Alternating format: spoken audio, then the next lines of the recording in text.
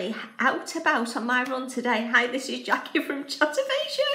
So out on my run, and I'm on the cycle path coming towards the end of my long run, and now remember, I don't run fast, and I see this woman in the distance with the coat I recognise, with the back of the dog I recognise.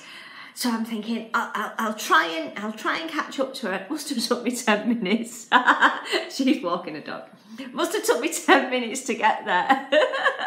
And just as I get a little bit close, she takes her hood down, and I'm like, oh, no, I know we've all done this. I'm sure, no, I don't know, but I'm sure we're all guilty of this mistake. So anybody else would have just pretended everything was fine and carried on running past, but no, I'm not Jackie. So as I get really close so that I'm almost on her shoulder, I said, oh, I've been trying to catch up with you because I thought you were somebody else. And she said,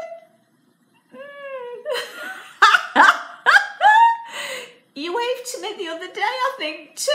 Do you think I am someone else? I said, oh, was it such and such a place? And she said, I think you were taking your bin out or something. And I said, oh, yeah, I didn't think you were somebody else. We must have all done it.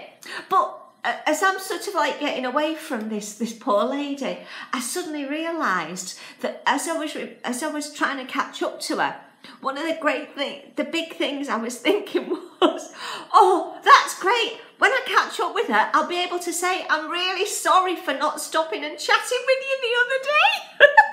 Imagine if I had stopped and chatted with her. She'd have had me taken away in a big yellow taxi. Anyway, I'm sure, have you done it? I reckon, I can't imagine any adult who hasn't done that.